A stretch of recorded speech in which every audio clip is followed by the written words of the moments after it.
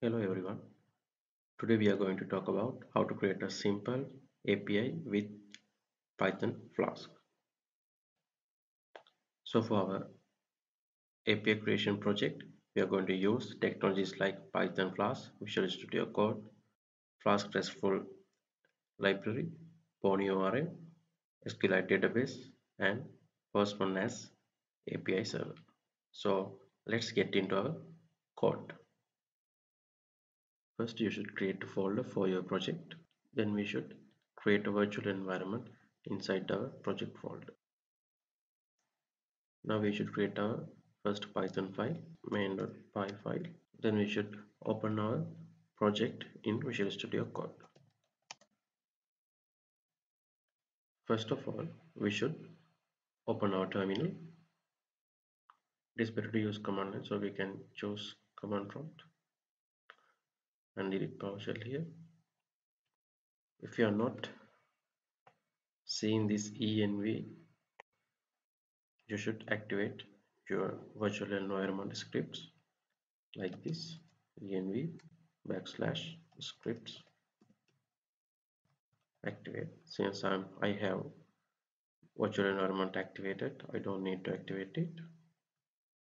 Okay, first we need to install our libraries, so let's install them with pip install. First we need to install Flask library.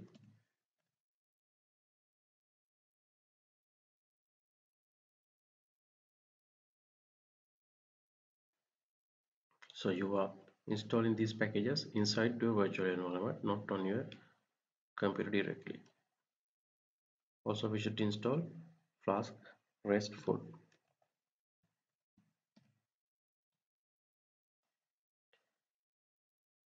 Finally we need to install Pony ORM.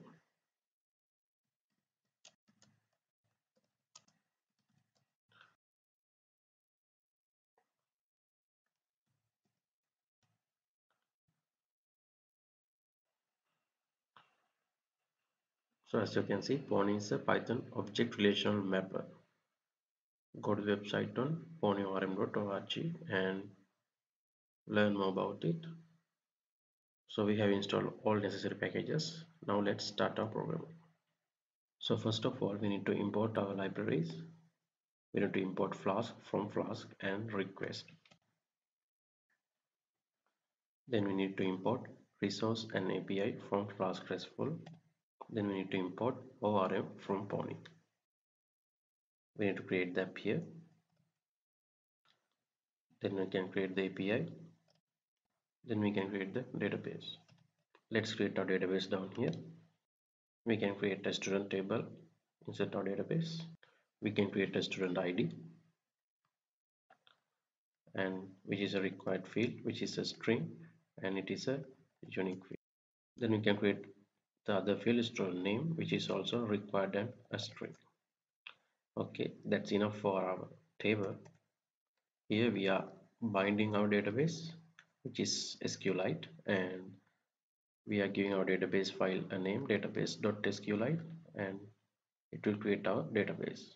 So when this Python script runs, this line will create our database. As you can see here, there's no database here. Once we run the file, it will create a database file here. This line makes mapping for our table. Now down here we can create our code for the API.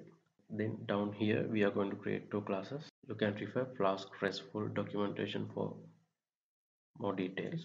Here we are using this method, creating a class to do our get and post methods.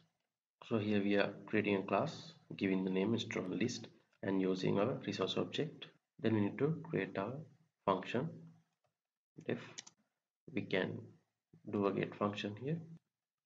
For now, let's leave it like this. We can also use a post function.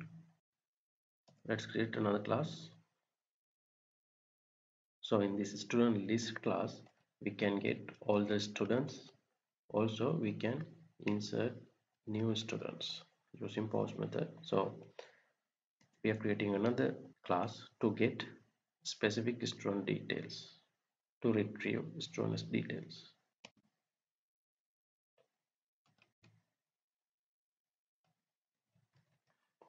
Here we are declaring our routes. For student list class, we are using the route location.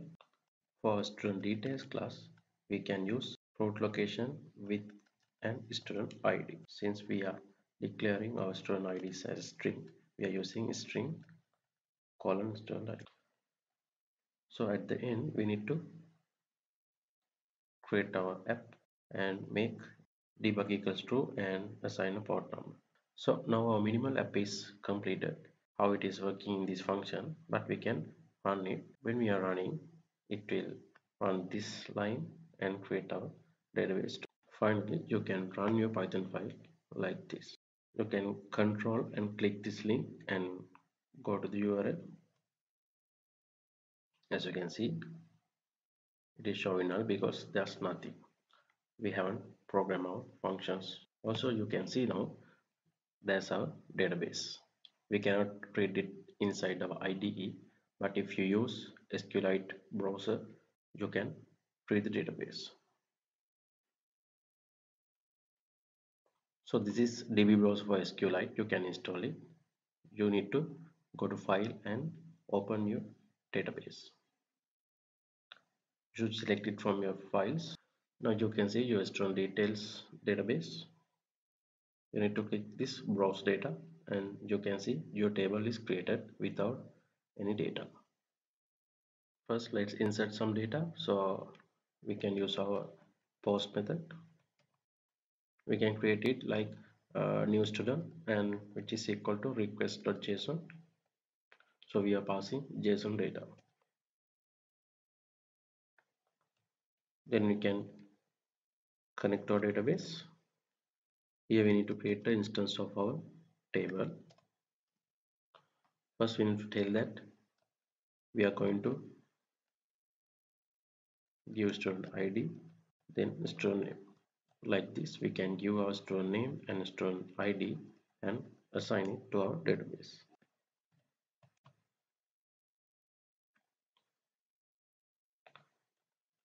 Once we insert a new record, we can retrieve that specific details and we can assign a name like this is the new student.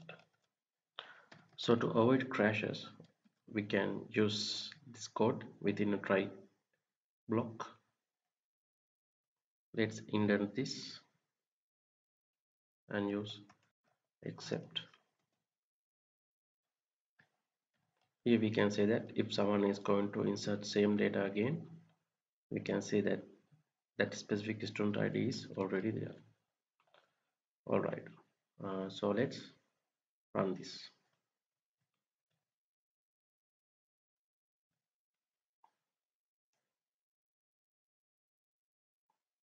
To insert some data, we need to use Postman. So you better install Postman. Okay, you can go to postman.com and you can download your version here, Windows or Apple or Linux version. Once you download and install it, you will see an interface like this. So here we need to create a collection. We can give it our name, API demo.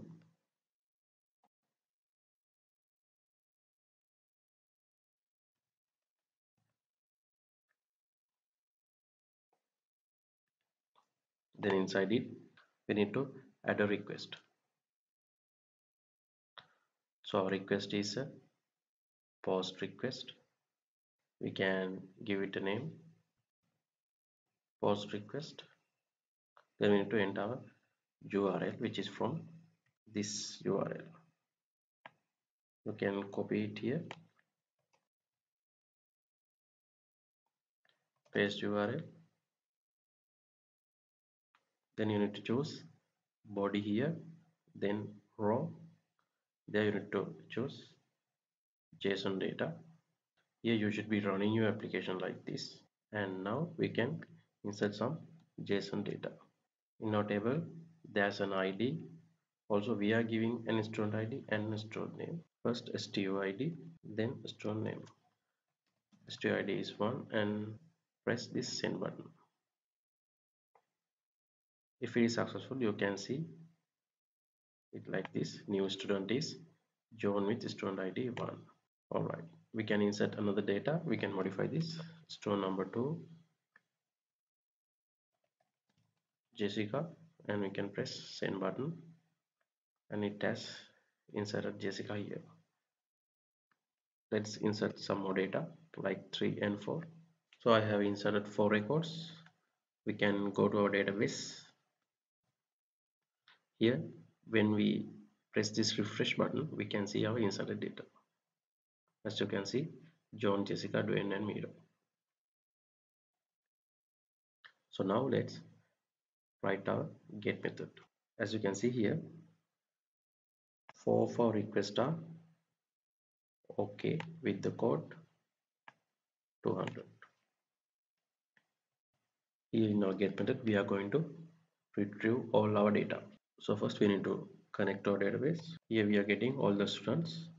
We are selecting all the students from our student table. Then we assign those data to a variable and retrieve it as JSON data. Finally, we can retrieve our results inside our result variable. Okay, let's save it and run it.